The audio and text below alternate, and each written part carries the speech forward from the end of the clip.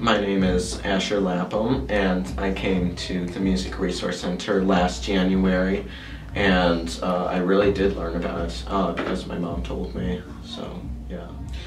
I make like beats here. It's sort of instrumentals, and then I get people to sing or rap on it, like Marquise or Harley or Shelby or somebody, and I make them on this really complicated program called Reason, and it's really overwhelming at first, but then once you sort of learn it, it gets easier and such. I make the beats by mostly starting with drums, and if I can't find an idea with that, then I usually just start with the synth.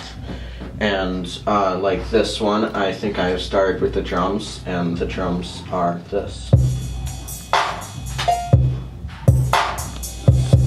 And so there's the bass, the clap, and there's a cowbell hidden in there, and there are two hi-hats and a cymbal in there. There's an open hi-hat. And so this is like the sequencer for it. And then usually, you can tell by the numbers of which order I put them in. Usually, I guess I put this one in next. This is sort of like a delayed orchestra in it. And so I get chords from the keyboard and stuff, and I put them on here, and then usually I use the first chords, like this one is a D chord, a D minor chord, and so I use that to put it into other things. So then I added this pad. And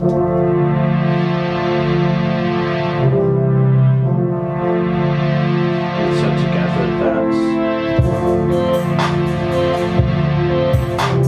So then I would add like these little synths and stuff. Like there's this one that I just came up with while searching for another synth.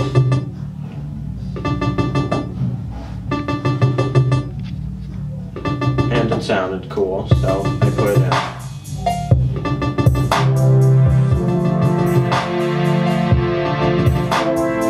And then usually I put like some sort of bass in it, which also goes along with the D chord notes. That's just like a effect sound.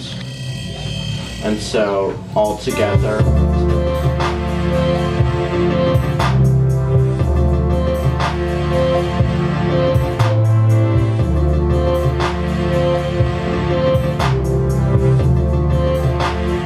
so then after that you would line them up like for verses and choruses and stuff, and then Marquise is rapping on this. He doesn't sing, no, but he's rapping on it, and so yeah, it's gonna be fun.